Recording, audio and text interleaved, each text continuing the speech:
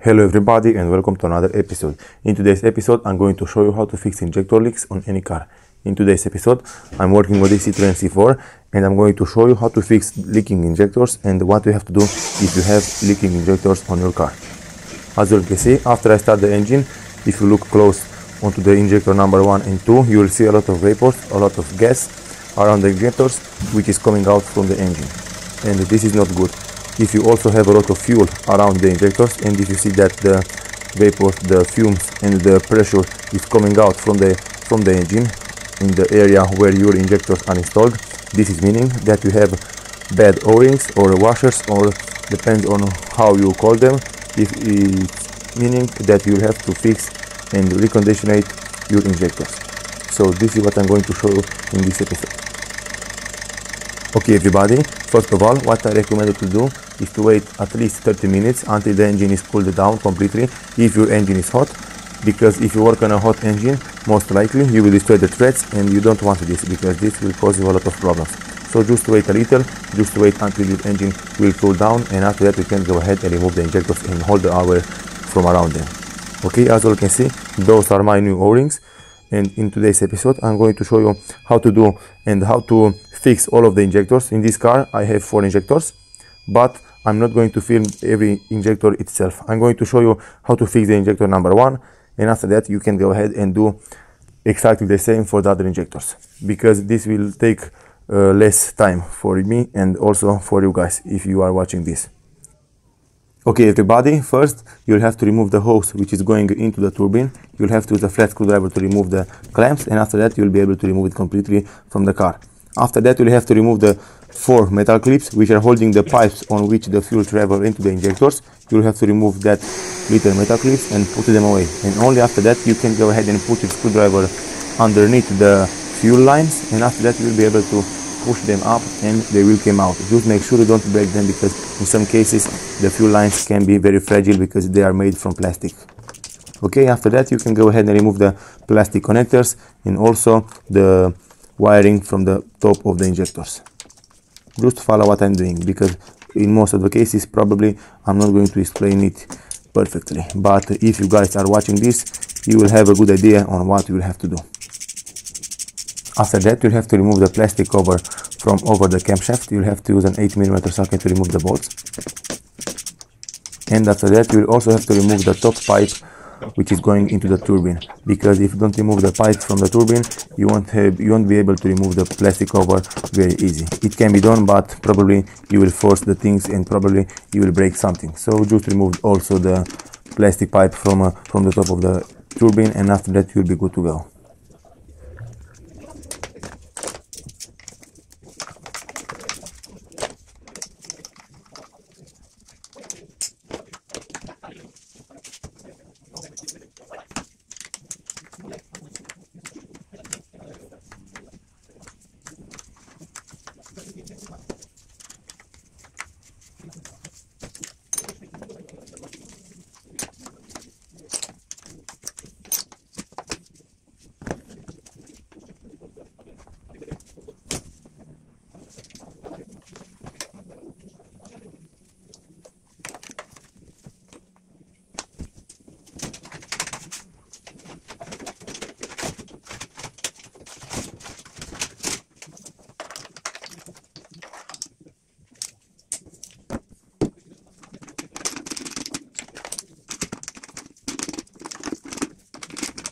As you can see, after I'm done with removing all the necessary pipes from the turbine, the camshaft cover will come out very easy. And I recommend you to take a piece of cloth or something like that to put over the camshaft, because you don't want anything to fall into the engine. Because if something you have there, if any tool or any metal part will fall into the engine, most likely you will destroy the engine. So just take that in mind. After that you'll have to remove the pipes on which the fuel travel, the metal pipes, from the top of the injectors, and you'll have to put them away. After you're done with removing the metal fuel pipes from the injectors, you'll have to take a normal tool, I think it's a Torx, to remove the 2 bolts which are holding the injectors mounted onto the car. So you'll have to remove, in most of the cases, the injectors are only held in by 2 bolts. So you'll have to remove those 2 bolts, and after that you'll have to wiggle left and right, up and down a little the injector until they will come out from its place. In most of the cases, the injectors will not come out very easy, but maybe you are a lucky one and your injector will come out very easy. In my case, these injectors are coming out very easy. As you will see, the injector number 1 came out very easy. I did not put a lot of force onto it, and this is how it's looking. I will show you in a second all the O-rings which you'll have to replace.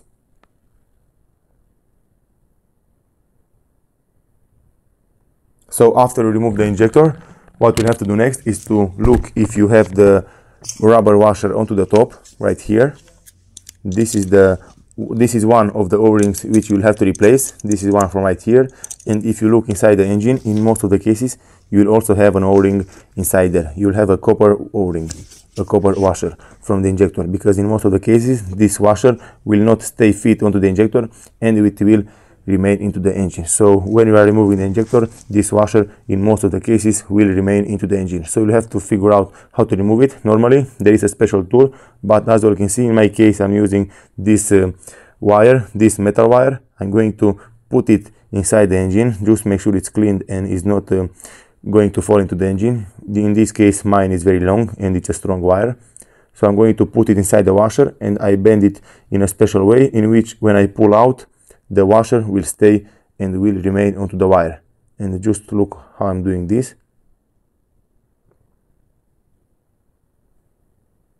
Perfectly. When I pulled up from the wire, it also came out with the copper washer. So this is also the washer which you'll have to replace.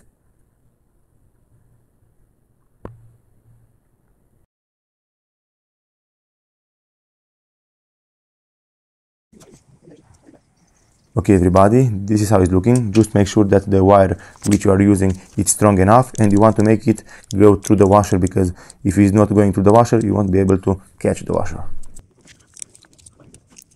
After that, if you all see right here, this is the rubber O-ring which you'll have to remove. This is the rubber washer, and I recommend you to put a piece of paper inside the engine because you don't want anything to fall in.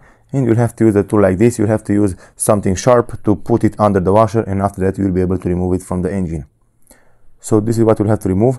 This is the copper washer, this is the rubber washer, and now you'll have to clean all around the area where the injector was installed, just to make sure that when you are putting new washer onto the injectors, and everything will be clean and good to go. And this is the last washer which you'll have to replace, the washer from the top of the injectors, from the top part of the injectors. So to install new washers onto the injectors, to install new O-rings, you'll have to remove the old ones. So after that, you'll have to take first the plastic washer, which goes right here in the top of the injector. You'll have to put it in whichever side you want. It doesn't matter because everything is the same. After that, you'll have to take the rubber washer, which we removed earlier from the engine. You'll have to take a 60mm socket and you'll have to put the socket inside the rubber washer. I recommend you to also use a little of Vaseline or something to lubricate the washer, because in some cases it will not go very easy. And after that, you'll have to push it with a screwdriver over the engine. Just look what I'm doing. So as you all can see, I have my rubber washer, I have my 16mm socket installed into the rubber washer, and with my flat screwdriver I'm pushing the rubber washer onto the top of the engine. So this is how it's looking. It will go inside very easy. This is how you'll want to install it, and you'll have to do the same for all of the other injectors.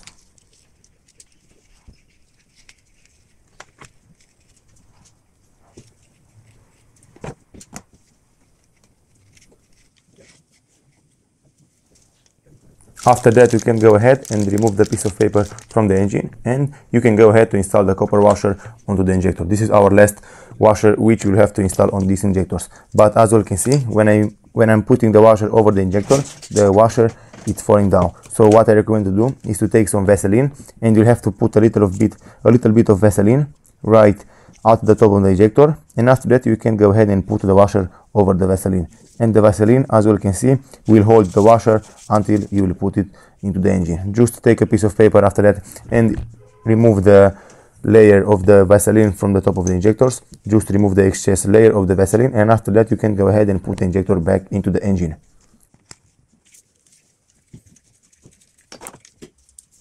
If you have a dynamometric key, I recommend you to tie the bolt to 12 Nm each. So the bolts from the injectors, the two bolts which are holding the injectors mounted onto the car, it's recommended to tighten them at 12 Newton meters. Okay everybody, it's exactly the same for the other injectors. I'm not going to film the other injectors because this video will be too long. I will do the other injectors off camera, and after that I will come back and show you guys how to install everything back as it was before onto this engine.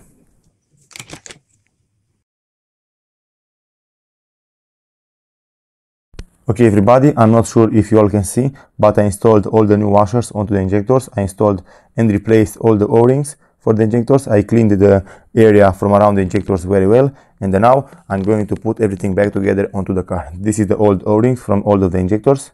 This is how they are looking. They are in a very bad condition, and I think they have not been replaced for over 50,000 kilometers.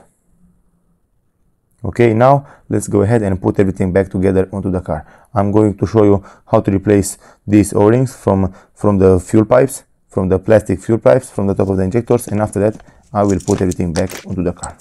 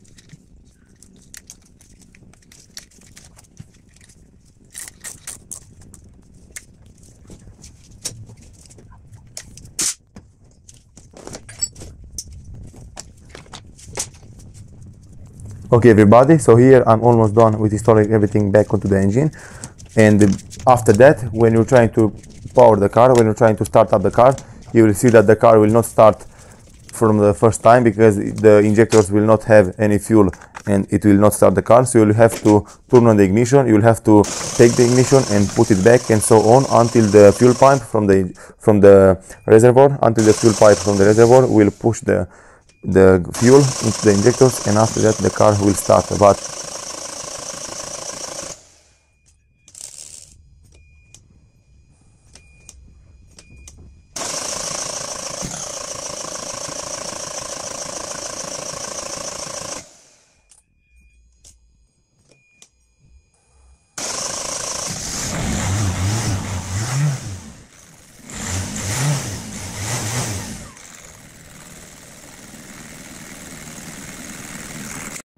okay everybody, this is how it's looking.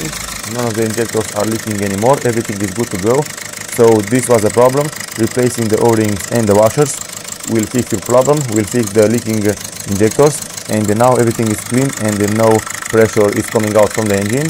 And right now I will check if all the injectors are working. You'll have to remove the clip, the connector, the power connector from each injector itself, and you will see that the engine will not work so smooth. And if the engine will not work so smooth as it was before, this is meaning that all the injectors are working and you're good to go. So all the injectors are working properly, there are no problems and warnings onto the dashboard, so everything is good to go. This is all you have to do to replace your O-rings from the injectors at home. Thank you all for watching. If you like this video and found it informative, please leave a like and a comment down below. See you next time.